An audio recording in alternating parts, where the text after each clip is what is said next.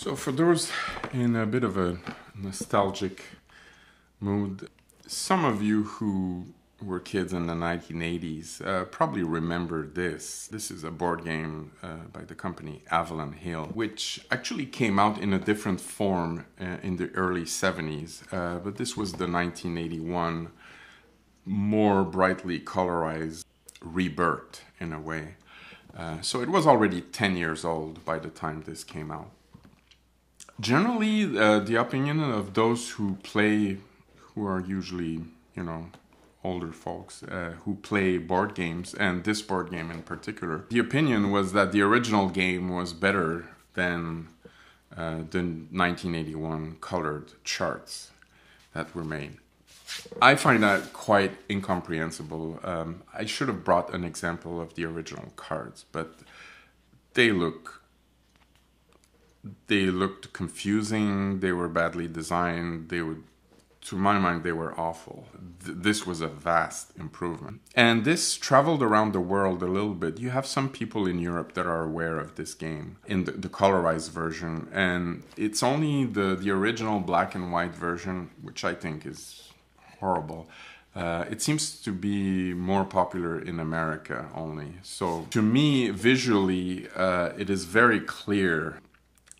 The original game design was by a man called Craig Taylor, and the redesign was done by Kevin Zucker of Avalon Hill in 1981. To me, the Kevin Zucker redesign is vastly superior to the original design of the game. It's more, you can memorize, as Kevin Zucker actually said to me, you can memorize the breakpoints just by visual memory. So when you're dealing with an opponent who is hiding his data card, you can still remember what his aircraft can do from memorizing the color breaks, because they're so much more obvious. The original cards looked like bank teller, banknotes, or a tax audit or something.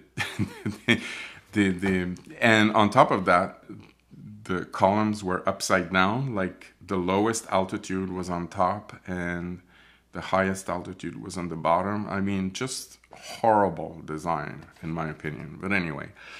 Now, the thing is, the data in those cards, of course, the mechanics of the games, what I did here is I tried to improve, because of course these are not quite the original Avalon Hill cards. These are cards that I made myself. I will link a link. You can download them for free. The original to what I did, which is available on Board Game Geek for free. You can download the PDFs of all these cards and the 3 pages of rules that I think here they're glued inside the booklet.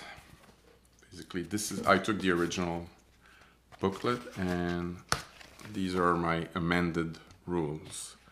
There are 30 rules and vertical dive rules, which were kind of neglected in the original game, and a new firing table. The firing table is a big improvement because the problem with the original game is it played very poorly, I thought. You spent most of the time flying crippled aircrafts that were diminished from previous hits, and it made the outcome very slow and predictable, and there was really no surprises in this game. It didn't look at all like real dogfights. So what happens here is that the damage is more unpredictable. If it occurs, usually it is either nearly fatal or it gives you enough of a reprieve that you still have a workable aircraft. One of the problems with the old game is that if you had a hit in the cockpit, you could not do some maneuvers. The result was that you were very predictable and there was no surprises in this game. This was one of the things that I disliked, and the crippling was very slow paced and all that. So now the cockpit hits are very rare. on my table, and generally most of the hits are, they tend not to do much before you get a fatal hit. So basically, even if you've been hit, you still have a fighting chance to turn the tables. Of course, the aircraft is slightly degraded by hits, but it feels a lot more like real dogfighting. Another thing that I improved massively is that the old game felt like the pilots flew with their eyes closed 10 seconds at a time, then they opened their eyes, and then they saw what was going on, and they had to work with that. Then they would close their eyes again for 10 seconds. You know, this was a kind of fighting, a blind fighting. Basically, simultaneous movement with hidden plots is basically everybody is guessing what the other will do, but nobody is seeing what the other will do. So what I did is I modified the advantage rule so that you have to gain advantage in 2 consecutive game turns, essentially, before you can fire. So just coming across an enemy does not mean you can shoot at him. You have to follow him for a while, and this reflects the reality of air combat, in that the rate of hit of even the best pilot was around 2% of fired shots. So this means that the weapons were actually very weak against each other. You had to really follow the enemy aircraft to really cause enough damage, because it was kind of rare that in a single hit you would bring him down. You had to follow because of the weakness of the low percentage of hits. And this is why, more than what is stated today, but a lot of World War II dogfighting was still the old traditional turn fighting. Hit and run works when you have a very powerful armament, and you have an armament that is centrally located in the nose so that you don't have convergence issues. So it worked for the P-38, it worked for the Messerschmitt 109. It was not so great for aircraft with wing-mounted guns, because there was convergence, and hit-and-run attacks imply a high rate of closure. And this does not go well with a stream of fire that converges from the wings. So in reality, they did a lot of turn fighting, even right up to 1945, especially in Europe, because the speed between the aircrafts was more equal. One of the things that favored hit and run was the fact that Japanese aircrafts had low protection and caught fire easily, so you could get away with hit and run, and they were slower and they were more vulnerable. So you could use hit and run on those types of aircrafts. But in Western Europe, the German aircrafts were faster, they were better protected. And so what this meant was more parity between 2 types. And this meant turn fighting, because you had to pepper your opponent for a while. You could not really hope to hit him and destroy him instantly. The guns, even a 20mm shell, you're trying to bring down a house-sized aircraft with something that is the size of a thumb. It's not as deadly. The 30mm shells were more one-hit kills because they had a large explosive charge. But other than that, you had to pepper. And so the idea that hit and run was the modern way of doing things and turn fighting was the old way of doing things, it's quite a misconception. Now, I discovered when I decided to improve the game, because I thought that this was such an interesting and simple way of presenting the relative performance.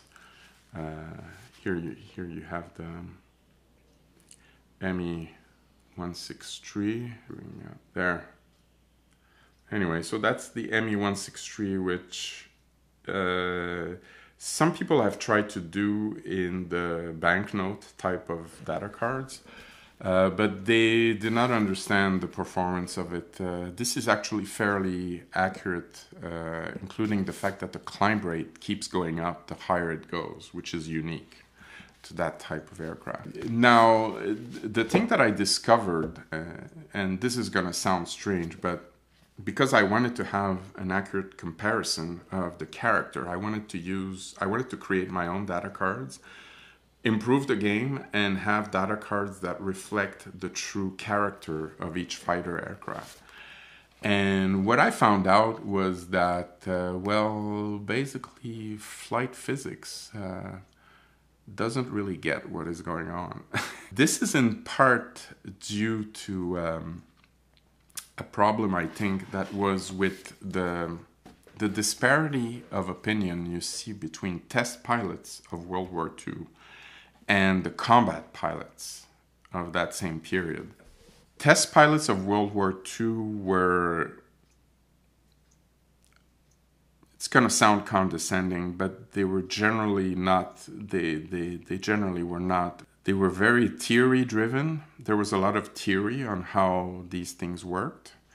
They were very theory driven, and as a result, they, in my opinion, they failed to portray what was the real character of these aircrafts. Whenever you're reading World War II accounts of what these aircrafts were like, always treat with the greatest suspicion anything that comes from a test pilot.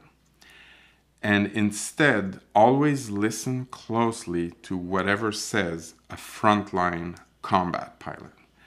You will see that these are two universes that never talk to each other and that came to completely opposite conclusions.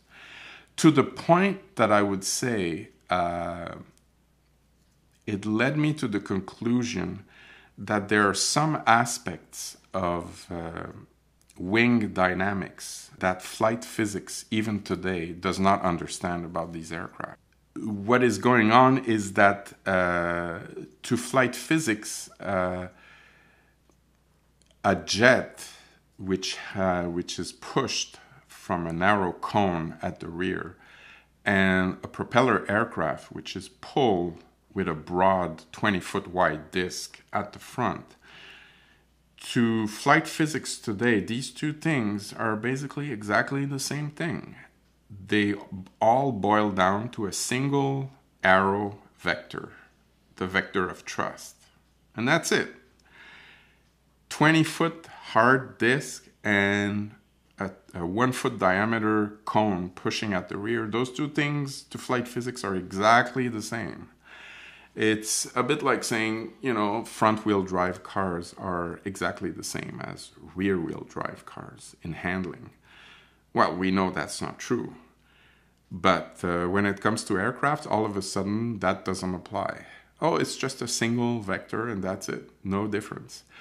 In fact, what is interesting is that I have found that the loading on the prop discs vary when the aircraft is turning. It varies from the inside portion of the turn to the outside portion of the turn. And this is my theory, that this actually changes the nature of how the wing works in a horizontal turn. Now, the reason why they did not detect this is because they checked those wing loading figures when doing dive pullouts. And the difference between doing a horizontal turn and a dive pullout is that when you're diving and pulling out, the prop disc is unloaded. It's unloaded by the fact that you're diving. And when you're turning, the prop disc is fully loaded all the time. Not only is it fully loaded, but the inside turn half is slower than the outside turn half. And this has major implication on how the aircraft behaves horizontally versus when you do a dive and a pullout. When the Society of Experimental Test Pilot, and these are 1989 test pilot, not 1940s test pilot. So you can take them more seriously than the 1940 guys. They actually tested these old airframes in 1989, and what they said was that the minimum speed to reach 6 Gs in a horizontal turn was around 320 miles per hour indicated. And of course, no explanation for that. The explanation is that horizontally the prop disc is loaded, and when you're doing a dive pullout, the prop disc is unloaded, and this completely changes the behavior of the wing. And this is actually terra incognita.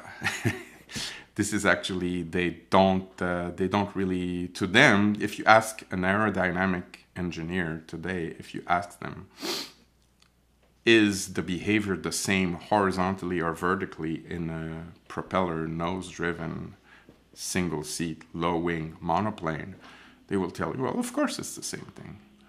Well, in one case, obviously the prop disc is unloaded from diving, and in the other case, the prop disc is loaded constantly and asymmetrically.